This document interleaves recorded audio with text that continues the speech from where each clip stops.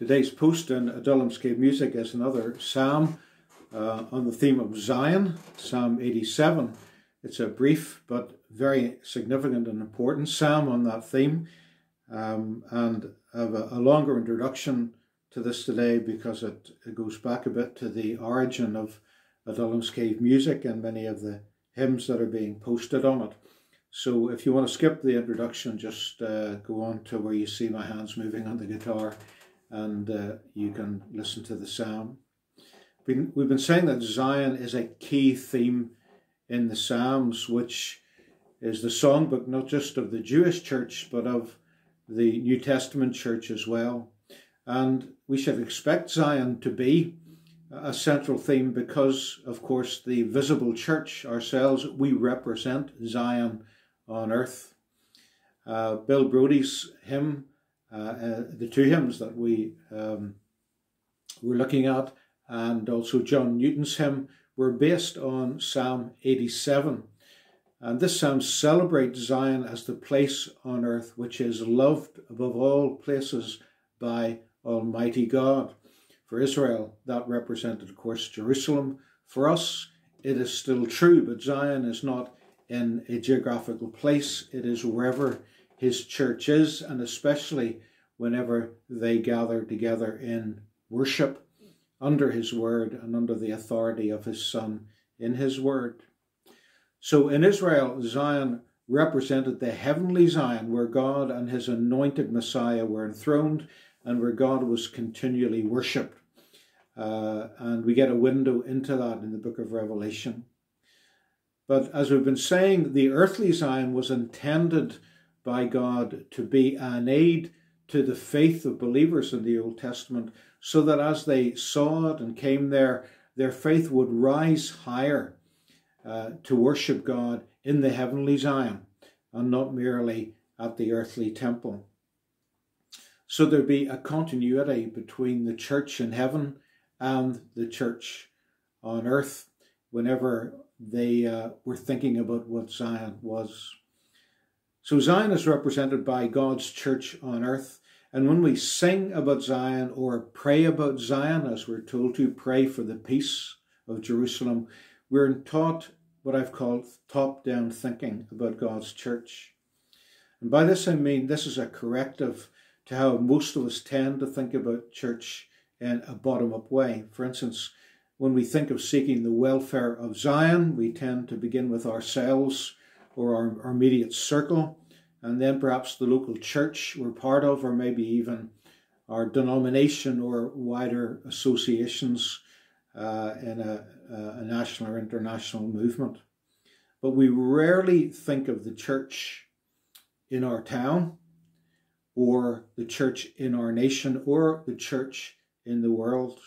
And the whole concept of Zion is intended to embrace all of the church that God loves and that Christ died for and rose over. Christ loved the church and gave Himself for her, not just for individuals in the church.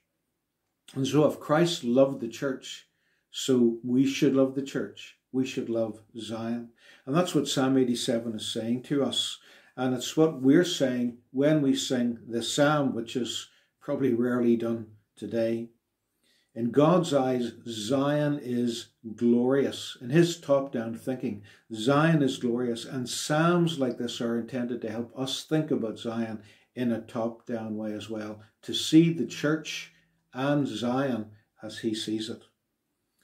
This psalm was written about the church of God after the exile in Babylon, where God's people had been humiliated. They were despised in the sight of the world. The city was in ruins, and the temple, which was representative of God's palace on earth, had been totally destroyed.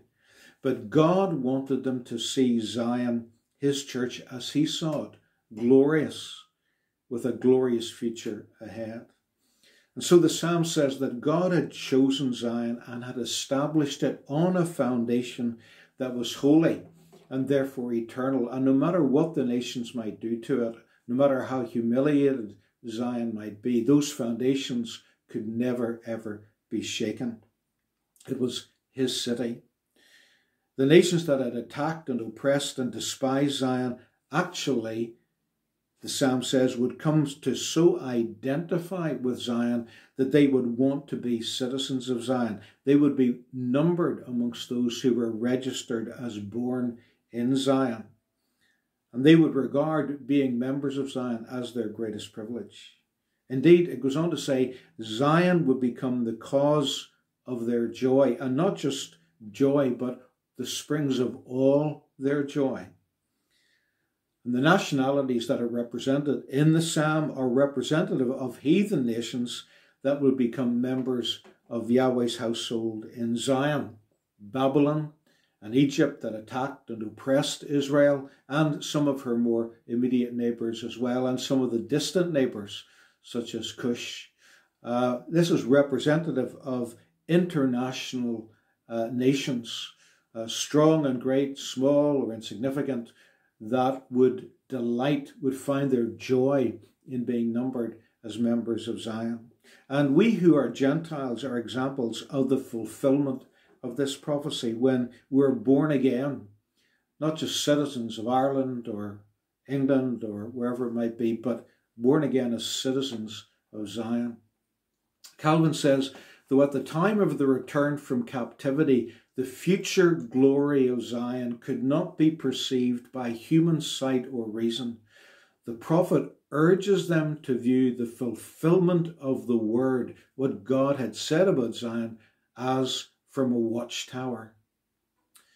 And I think there's a crucial lesson here for us for top-down thinking. Calvin goes on to say this: the psalmist gives evidence of his zealous love for the church. Not just, and these are my words, not just for his local church or denomination, but for Zion, his love for Zion, his love for the church. And Calvin goes on, he stirs up the godly to cultivate the same zeal for Zion, that we would have the same zeal as the psalmist has and that God has for his church. And then Calvin goes on to say this: all our affections should be focused on the church, rather than the pleasures and pageantry of this world. For there is sufficient to engage and satisfy us in the spiritual glory of Christ's kingdom, and that alone. What he's saying is that when we see the church, when we see Zion and being a part of Zion as God wants us to see it, there is a constant spring of joy and delight that we can draw on in our lives. This is part of what Paul is saying in Philippians when he says, rejoice in the Lord. Rejoice as we behold and see the Lord Jesus enthroned in Zion in his church. The psalm couldn't be clearer. God's saints are citizens of Zion through the new birth, and this should be a reality for us by faith. That is a continual source of joy for us when we read what the word says about Zion and contemplate on it. And so the challenge in this psalm is whether we think in a top-down way, whether we think about the church beyond our local church or our local denomination. Do we see Zion the way the psalmist sees it here? And that's why singing these psalms is so important. The origin of Adullamscavemusic goes back to the 1970s. In the providence of God, I was blessed to be involved in an outpouring of the Holy Spirit that transcended local churches and single denominations. Believers in Christ were coming together from all denominations in a work of the Holy Spirit that covered every continent on earth. And the understanding of the church as Zion became something more of a sort of visible, tangible reality. It became a prominent theme, and hymns like Bill Brodie's are representative of ones that were written in that time. But then as that movement of the Spirit became more, shall we say, domesticated by denominational organisation or became made localised in local churches, the vision of Zion became lost. And in my own experience, being part of what was an interdenominational community where there was a real sense of believers drawn from different backgrounds, a real sense of Zion. And out of that community, many of the hymns in Adullamscavemusic emerged. That when we were forced into having to become a local denominational or independent church. The preoccupations of managing the local church, meeting the needs and expectations of members of the church, brought the vision of Zion more and more down to bottom-up thinking and lost the top-down thinking. And even though associated with international movements and Christians in other nations, the vision of Zion tended to become eclipsed within the boundaries of particular movements or wider organizations. And so the vision of the universal church, the vision of Zion, the top-down thinking, the glory of Zion was something that became less and less prominent in our thinking, in our praying, in our worship. I'm going to say a bit more about this tomorrow, but there are two challenges, I think, in singing this psalm. One is to behold the church, to behold the glory of Zion as God beholds his church.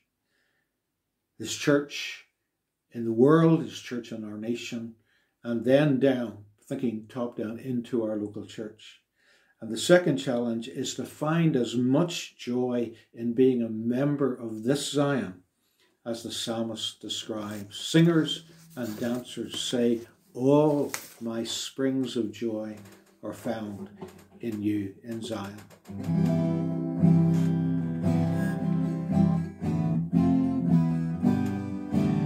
The foundation of his city on his holy mountain stands.